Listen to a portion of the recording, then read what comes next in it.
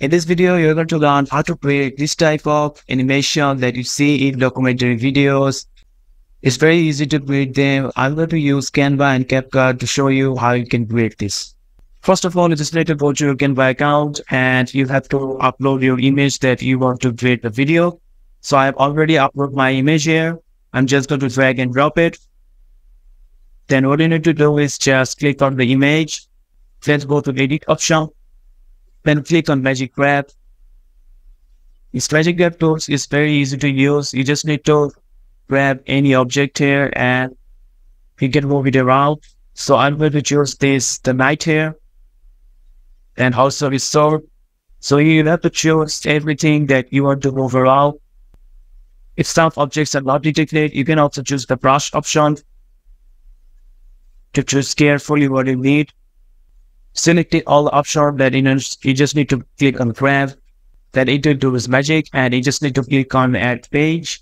Then as you can see, I can move the light here in my image. You just need to drag and drop it to the new page here. So just leave the light here. We're going to use this later. Then you will need to grab the castle and also the sky so it will look more dramatic. So again, choose the image, go to edit, then go to Magic Grab, then choose the castle. As you can see, you have to choose one by one.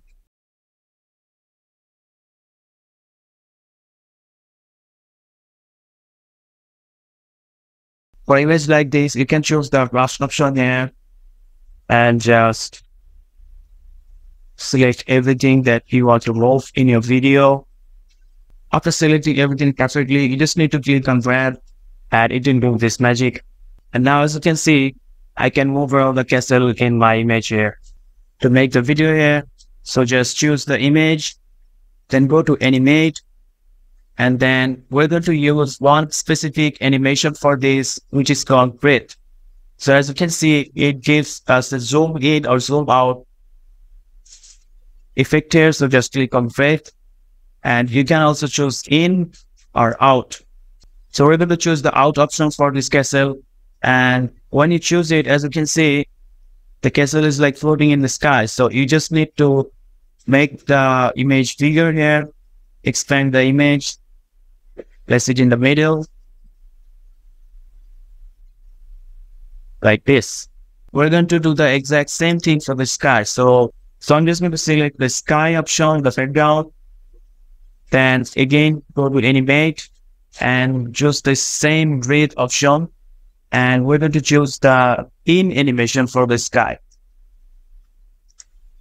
So we have chosen the out animation for the castle and in animation for the sky. And we're going to do the same thing. We're going to expand the image and place it on the middle. Then just place it right the castle. And then here, we're going to use the last option for our main object as the night. Then again, we're going to make it bigger. And again, we're going to choose the animate, breathe. To choose the castle for out, so we're going to use the in option for the night here. That's it. You just need to download this. Download the page one and with higher quality. We're going to add the final touch in CapCut. Then you need to drag and drop the project that you download in for Canva.